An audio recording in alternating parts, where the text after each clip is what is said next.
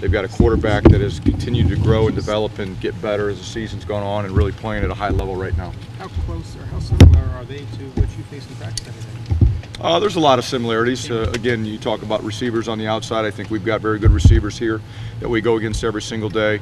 We have a quarterback that was young in JT that continued to get better as the season went on and became a really good threat throwing the football.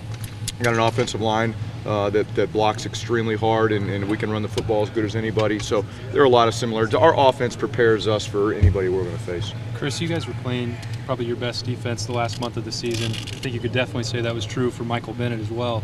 Is that a coincidence, or is he raising the level with what he's doing up there? Well, anytime that you're playing your best up front, especially right in the heart of your defense in the middle, it's going to help the rest of the defense. And when Michael Bennett, about 6 weeks ago, Michael Bennett flipped a switch and something changed. He's become a much better leader. He's become a much better practice player. He's become a much better game day player.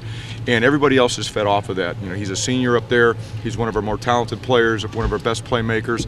And when people see him doing the things the right way, the investment he's made into the game of football to help himself continue to get better has been impressive, and everybody else is following his lead. That switch, was it all for him mental, or did you guys change anything schematically to put him in different positions? No, there's a couple things that we did differently that probably would suit his skill set better, so we made a slight adjustment, but a lot of it just comes down to him. I think he realized the end is coming.